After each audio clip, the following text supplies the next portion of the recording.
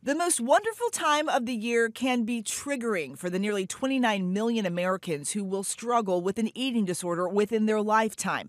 The National Eating Disorders Association reporting a spike in calls to their helpline during the holiday season. You're at a ton of events that revolve around food. And if you have an eating disorder, even issues around food or your weight, then it's likely to be a troubling, difficult, stressful time for you. And studies suggest social media can potentially be harmful, especially for teens. There's some really interesting studies that show that for teens in particular, the more they are on social media, the higher the rates of eating disorders. And with adults, the more social media time they spend, actually the higher rates of depression, anxiety, and all sorts of mental health issues. On TikTok, dietitian Kylie Sakita making it her mission to make a positive impact and break stigmas for her more than 2 million followers. With my history of having an eating disorder myself, I understand that experience. I always want to make sure that I'm presenting information in a very, again, positive way that isn't going to be harmful to people.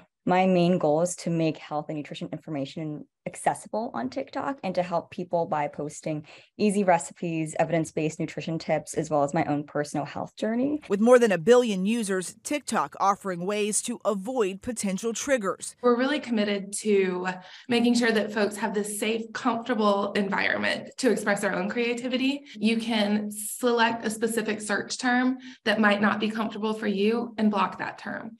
If you see a video that you really just don't feel comfortable with, you can just long press on that video and say, not interested. The social media giant teaming up with the National Eating Disorders Association. What we know is that there are specific ways that you can engage with folks, adults and teens who may need help. And one of those ways is to just give information. And when it comes to holiday stressors that aren't online, make sure that you have an action plan. Make sure that you have support lined up. Be aware of what your triggers are and have your support system on call, ready to get texts from you or calls if you get into trouble.